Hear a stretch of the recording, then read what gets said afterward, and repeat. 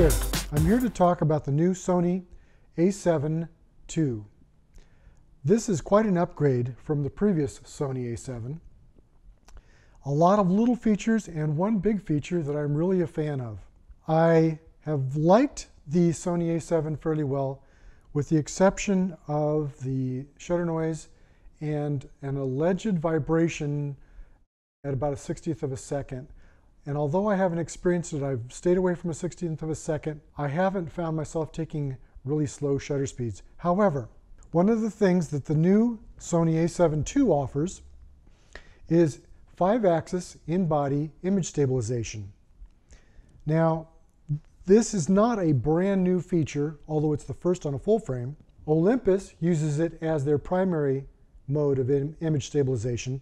Panasonic has used it on the GX7 in addition to the lens-based image stabilization. In this instance, any lens-based stabilization is in addition to or in conjunction with the in-body stabilization, so that you can use a stabilized lens such as this f4 zoom and the in-body stabilization together. Sony claims up to 5 stops of image stabilization between the two. I did some testing this morning and I was very pleased with my results. It was a little rushed, but nonetheless, what I did was took the two cameras out using both the Zeiss 55 f1.8, the Sony 3.5 to 5.6, switching them back and forth. Here are the results I came out with. At a 30th of a second at f1.8 on the A7, this is the image I achieved. This has a processing adjustment to the exposure of 1.4 stops. This next frame is at 0.5 seconds, a half a second, at f5 with the A7 II. This has no exposure compensation, and as you can see, it's pretty clean. The next shot is a half-second exposure at f5 with the A7. This is a 0.4 exposure compensation additional. As you can see, it's not particularly sharp. The next shot here is a 20th of a second at f1.8 with the A7 II, half a stop shutter exposure compensation. And the last one is a 1/5 of a second at f4 with the A7 II, half stop exposure compensation. So you can see that at a half second, I was able to use the A7 II to successfully record a pretty darn sharp image.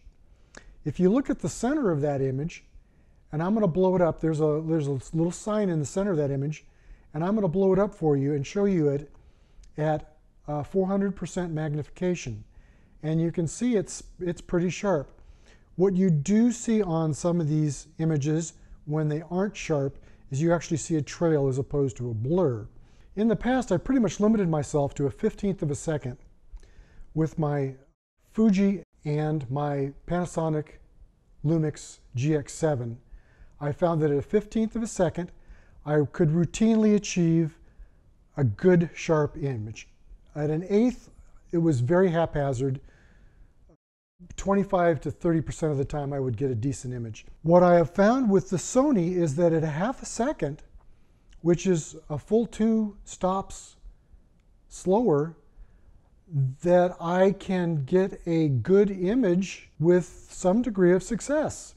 And I think a half second is a very slow handheld shot, which I wouldn't normally recommend to anybody. There are times, however, when the ability to take a shot at that slow of a speed is a real advantage.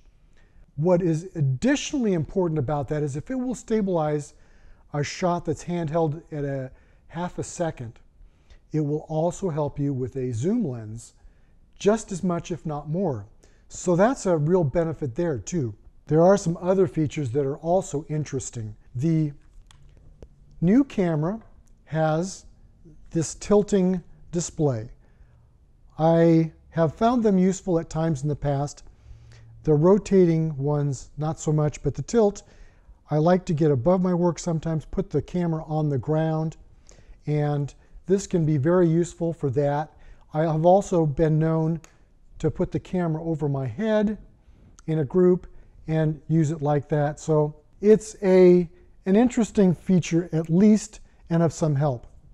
Another improvement in my book is that it now uses the magnesium body that it shares with the A7R, whereas the A7 had a composite body. Not a huge difference, but magnesium does tend to be pretty durable. Composite, I'm not going to say it's less durable. Magnesium feels more solid. As you can see, we have a bigger grip, and the shutter button is here on top rather than back on the body. And it falls much more easily to the natural lay of your finger.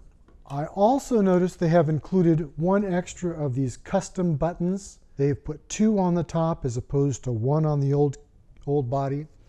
And you have a 3rd and the 4th in the same position the 2nd and 3rd were on the A7.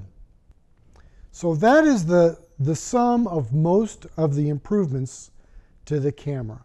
I think the image stabilization in body is a huge, significant difference.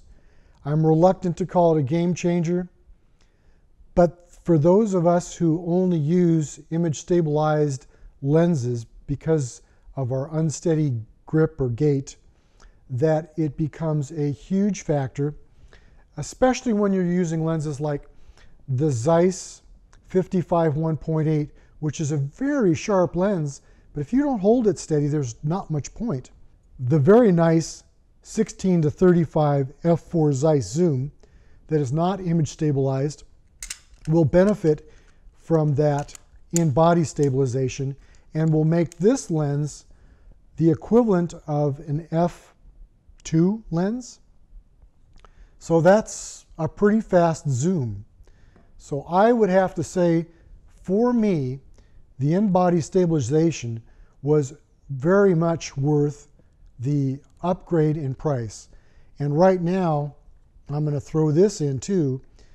There is a fabulous deal on these A7s. If you combine them with a battery vertical grip or with a lens or both, they give you a pretty nice discount. You wind up with a camera body for in the neighborhood of $1,000, and I think for an extra $100 or so you get the grip thrown in and you save $100 or $200 depending on the lens that you purchase. So right now, when we're talking Christmas time of 2014, very good time to pick up this body. I would probably still want to have the A7 II in my bag. I carry 2 cameras.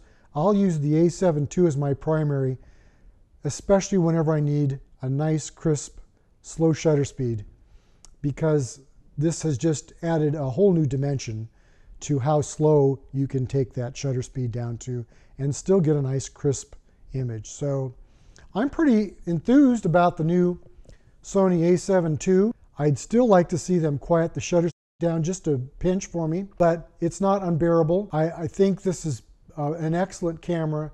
I still like the Fuji controls slightly better.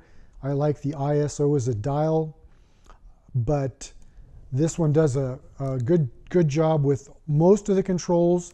I like the fact that you can access the SD card, the memory card, through the side, and there are a lot of nice things about this camera. So I'm going to finish up with 2 last things.